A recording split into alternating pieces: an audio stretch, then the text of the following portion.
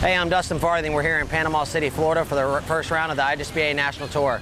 You know, really excited about the year. Everything's going off to a good start. Got the first moto win for the season, and the way stuff's going, it looks like it should be a really good season this year. You know, I really like Panama City, Florida because, you know, I grew up in Florida, obviously, and the ocean. The surf races make it a lot like motocross, you know. It changes it up every lap. You got jumps, you know, you got bumps, you got waves. You got, you know, it gives some interesting stuff. It's not all about the speed. You know, it's also about the skill in the rider as well.